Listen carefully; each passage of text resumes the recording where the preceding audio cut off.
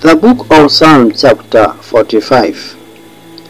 My heart is overflowing with a good theme. I recite my composition concerning the King. My tongue is the pen of a ready writer. You are fairer than the sons of men.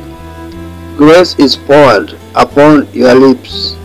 Therefore God has blessed you forever. Gird your sword upon your thigh, O mighty one, with your glory and your majesty. And in your majesty ride prosperously because of truth, humility, and righteousness.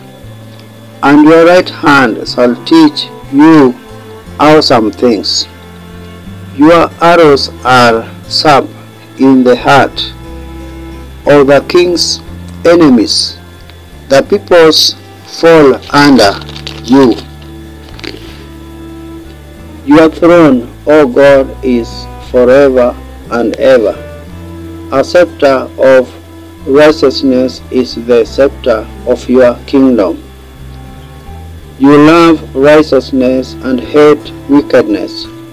Therefore God, your God, has anointed you with the oil of gladness more than your companions. All your garments are scented with myrrh and aloes and cassia. Out of the ivory palaces by which they have made you glad. King's daughters are among your honorable women. At your right hand stands the queen in gold from Ophir. Listen, O daughter, consider and incline your ear. Forget your own people also and your father's house. So the king will greatly desire your beauty. Because he is your Lord, worship him. And the daughter of Tyre will come with a gift. The rich among the people will seek your favor. The royal daughter is all glorious within the palace. Her clothing is woven with gold. She shall be brought to the king in robes of many colors. The virgins, her companions who follow her, shall be brought to you.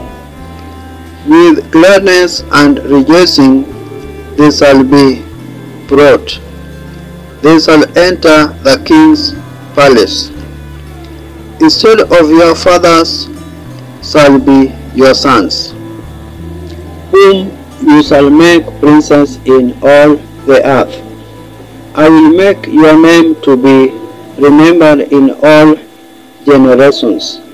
Therefore the people shall praise you forever and ever. Therefore the people shall praise you forever and ever.